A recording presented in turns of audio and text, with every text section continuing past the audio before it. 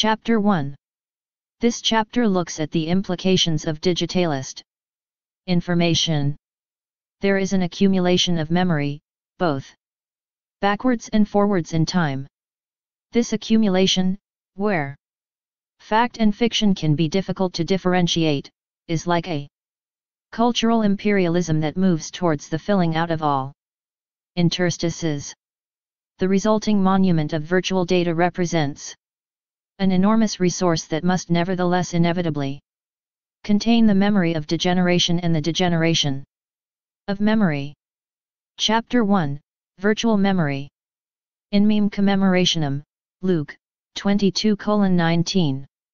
Neither real nor imaginary, the world of digital simulation has brought into existence another category, that of the virtual. The virtual exists without really existing. It exists potentially, condensed in the possible. In this sense, the virtual is not the opposite of the real but rather an artificial tangent that can run parallel to what is here, what is manifest. The digital image is theoretically non-degradable and therefore absolutely permanent and can bestow this quality onto any images that undergo the transformation. Films, photographs, and paintings can now all be saved for posterity in digital form. What might be the implications of this memory overload? It seems likely that how we generate, disseminate, and access memory will become more the issue than remembering. The mark of the encyclopedia, which is its fragmentation of all knowledge into little pieces so arranged that they can be found one at a time, points only to the burlesque of fiction, to the incompetence of fiction itself, which is endlessly arranging things.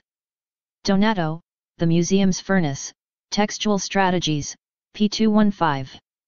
Never has a society accumulated so many vestiges, so many documents and archives.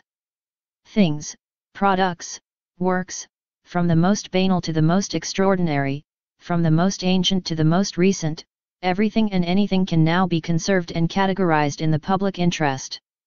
The march of imperialism is on its way to constructing an endless monument. An universal memory whose building blocks are to be cemented with the digital accumulation of all memory. Another significant paradigm is the virtual museum.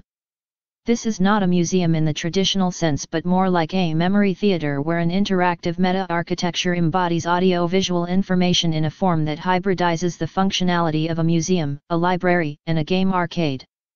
Furthermore, the extension of such virtual museums onto the net creates a ubiquitous and universal space of access to informational and artistic structures. Art, science, and interactivity. Nothing is, both in principle and in effect, more modern than a memory constructed in the public interest. Nothing is less pertinent than to see in this a resistance to obsolescence, offered and controlled by the industrial society, or a poetic reminder of mortality.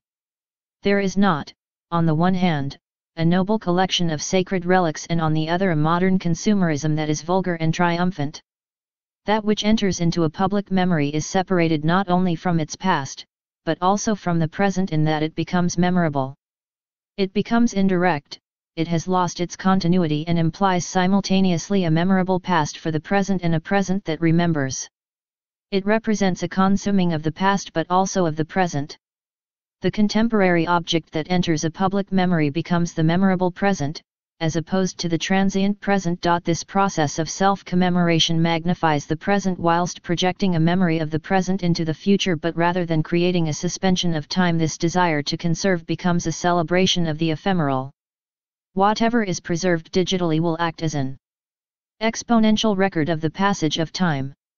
A frightening idea if we take into consideration Baudrillard's assertion that celebration and commemoration are nothing but the soft forms of necrophagous cannibalism, the homeopathic form of killing us softly. And that history itself has become interminable. Baudrillard, Strike of Events. History is itself historical. A historical fact, if it is regarded as a historical fact, is itself already conceptually caught in the web of history. The politics of memory do not act to preserve either the past or the present but are concerned with the structuring of a linear representation whereby the manageable and manipulable segments of the past, present, and future are continually brought up to date for a shifting present in fictitious time. Collective memory is creating modernity, like a Frankenstein's monster, constructed out of a collection of parts that create a fractured whole end. This deregulation of events no longer raises or incites critical consciousness, only singular objective irony. Baudrillard, strike of events. This construction has its parallels in the arts and is like Narcissus attempting to touch his likeness and distorting his reflection. Collage, cut and paste, scratch are accepted forms for the contemporary artist and a just representation of the contemporary media environment where the TV reigns supreme as a window onto a world of disjointed shadows that nevertheless pass as coherent even when clicking a remote control that allows for a random browsing through a plethora of broadcasts. All that remains are current events, a kind of cinematographic action, an auction, i.e., the price tagging of the event in an overbid of information. Simulation is precisely this irresistible unfolding, this linkage of things as if they had a meaning, so that they are no longer controlled or regulated except by artificial montage and nonsense. One gets the impression that events are hurled headlong in isolation as they abruptly get diverted to the peripheral void of the media that remains relentlessly bent on filling up all interstices. We are unquestionably indebted to this physically pleasing sensation, the sentiment that collective or individual events are plunged into a hole of memory. Baudrillard, rise of the void towards the periphery. As Burroughs puts it in textual terms. I think the novelistic form is probably outmoded and that we may look forward perhaps to a future in which people do not read at all or read only illustrated books and magazines, or some other form of abbreviated reading matter. To compete with television and photo magazines, writers will have to develop more precise techniques producing the same effect on the reader as a lurid action photo. Creative Camera 215, 1982. Perhaps to grab the attention of an increasingly juvenile, well-informed, distracted and apathetic, yet avid, Pavlovian consumer who has learned to salivate at the dinner bell rather than the dinner. Their impotence and their fascination with imagery make them ideal victims of the information state. Hakim Bey, The Information War. Reduced to binary circuits of on and off and the formalized language of algorithms, everything seems possible but sanitized. The mass media environment keeps us at a comfortable distance from the brutality and impertinence of the world, and computers are helping to surround us in an artificial world that is increasingly intangible. A digital environment exists outside of real time and space, unlike its human generators and interpreters. The breadth of possibilities offered by a simulated model depends on the limits of the model itself because it exists within defined systems and laws. A fractal simulation program for generating an oak tree will not produce bamboo even if the program allows for an infinite number of more or less probable variations. If we want to push the model beyond its limitations, the laws imposed upon it must be transgressed. The programming must be changed and another virtual world is created. I have seen computer-generated models, but I have yet to hear of computer-degenerated models. Degeneration is conceivably subject to a greater diversity of influences: age, the weather, the worm. On the net, there is no art of this kind, yet it has had no time to develop a notion of the other, the vanishing point of which would be death. The algorithms used by the engineers and artists who are working more or less secretly on the orders of the Sursa Telecom, have been copied from the biological, life form, EULA, translated into mathematics.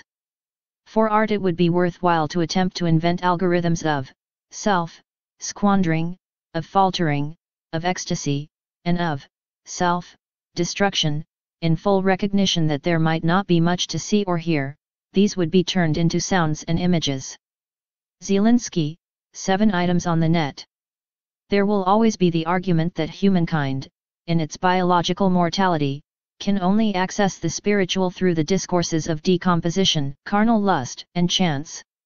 It is ultimately the human element that will bring into the digital sphere the richness of physical experience and the perversity of culture and language that is subject to older, more expansive, and compelling algorithms. New skin for old ceremonies. The beat of our life is a relentless drive to discharge our forces in things left behind.